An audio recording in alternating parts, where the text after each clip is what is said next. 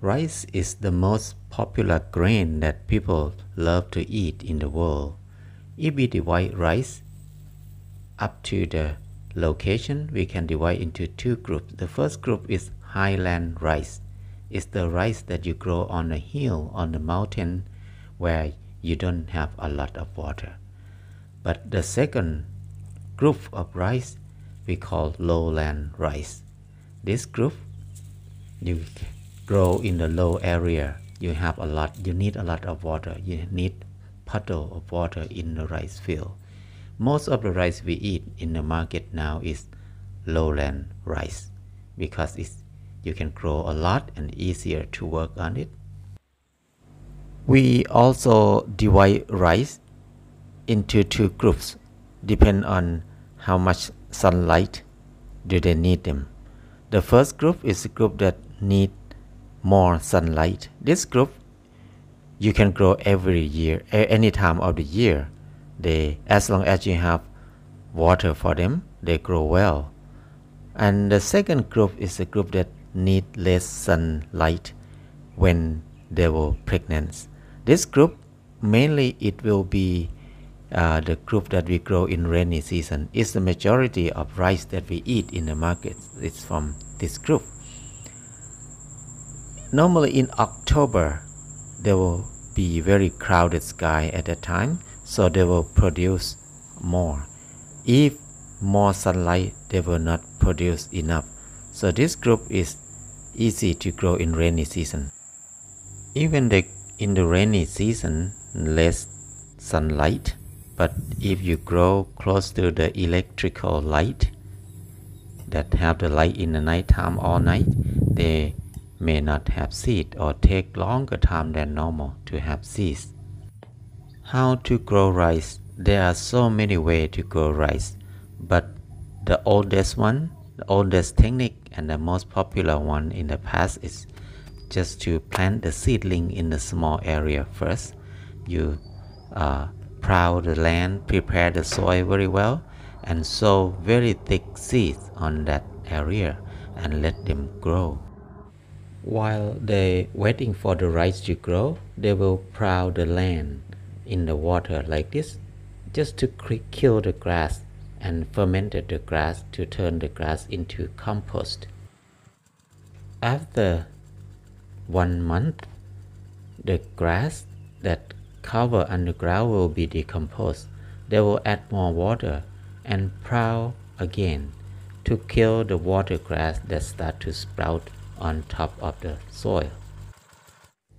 At that time, the seedling will be tall enough to transplant them. So they will pull them like this, pull them and take the dirt out of the root and tie them into a bunch. So this bunch of seedling you can keep for a week. It lasts quite long. Then they will bring the bunch of seedling to the field that they prepare the soil ready already, and then they will take about 3 to 4 rice seedling and push in the soil in one spot, and each spot will be about 6 inches far apart. So they will keep going like this. It will take a while to finish the whole rice field. So it's a hard job. This is the hardest part of rice farming. This is the old technique that people have been using this technique for many hundred years. About a week, the rice will turn green and new shoots stick out very fast. And then they grow fast after that. Not very long later, they will split off. The rice will split off to become a big bunch like this in the next 2 months. The second technique is more popular in Thailand now. They soak the rice for 2 nights and drain off the water and leave it for 2 nights, and then sow them on the prepared land. They sow quite far apart. They're not thick like the first technique because they will not pull them up again. After they sow them, they just let them grow. They will sow the rice to make the seed a little bit far apart, about 4 to 5 inches like this, and then the rice will sprout very fast. After that it will come up like this. This very easy technique, and people do it more and more now. The first technique is harder, but after you grow them, there's no grass or weed. But this technique, the grass will grow fast. Many times the grass grows faster than rice. Most of people spray with weed killer because it's easy for them. In many areas, they start to use drone to spray weed killer in the rice field now because it's easier and faster. But for people who don't like to use chemical or organic people, they will use weed whacker or weed cutter. They will cut the rice and grass in the same time, but they will start to cut it when they observe that the grass have joint like this. This is joint, and the stem of the grass round. But the stem of the rice still flat.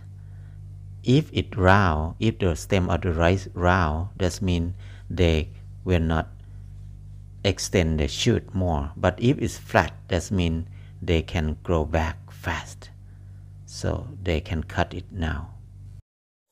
They cut both rice and grass down like a cut the grass in the lawn. Don't worry about the rice at all. They cut it higher above the ground, about 4 inches, that's all. Not very high. Both grass and rice will be cut at this level. They don't move anything away, they just leave it like that. In a week later, you cannot see anything like this. Within 1 day, the rice should stick out like this, about almost an inch already. In the next day, the leaf shoot out more than 3 inches that fast.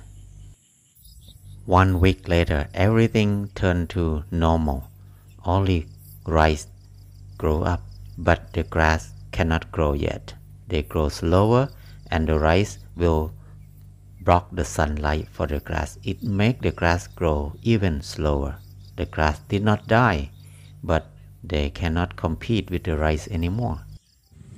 If we grow without using any chemical, there will be a lot of earthworm.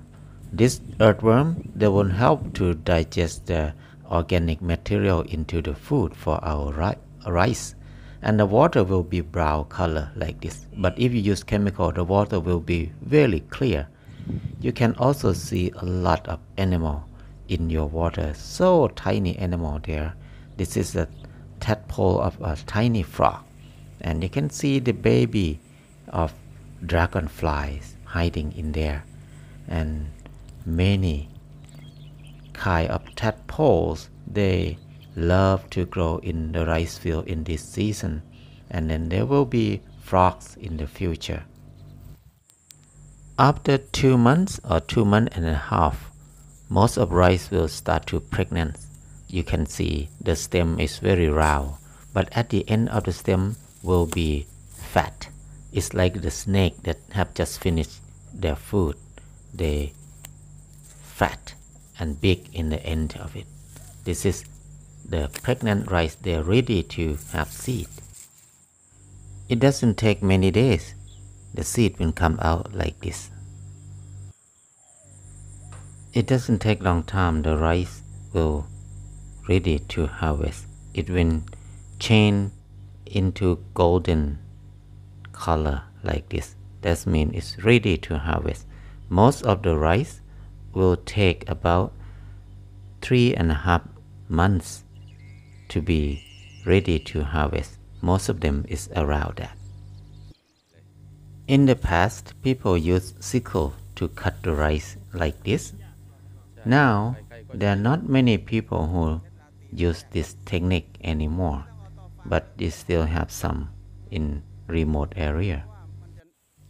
This is the happiest time of farmer's life because everybody will enjoy and exciting to come to the rice field because it's not too hot and have a good breeze. It's not too wet and you smell new rice. It's so good and the fish in the pond will be very delicious. Anything at this season is the best taste. After the rice was cut, it will be dry in the sun for 1 or 2 days, and after that they will tie up with the bamboo strip like this. They will tie into a bunch that not too big. It will be easy to hit on the ground to separate the grain out of the straw. Then they will bring all of the rice to make a pile like this to store them. After they finish cutting the rice in the whole field, they will come back to the pile of rice and separate the rice from the straw by hitting the bunch of rice on the ground or on the wood so the seed will fall off, and then they can blow the dust or the unfertilized seed out of the good one. The technique that they invent here, they use weed whacker or weed cutter, but replace the blade with the fan instead, and then they used to blow all the light part of it out, so they will have only good seed of rice there. Growing rice is very hard and very long process for farmer. That was in the past. Now most of people use machine to do harvesting, so not many people harvest by hand anymore. The machine make it a lot easier for them. In the past, farmer work very hard. They have to be with hot sun, back pain, and they do a lot of physical work, but they have more laughing, have more fun when they work. Now farming is a lot easier because they have many machines. They have chemical fertilizer, they have pest control, pesticide, but they have to suffer with debt. It's mental suffer. So farmer is like they were cursed. They cannot be happy all their life.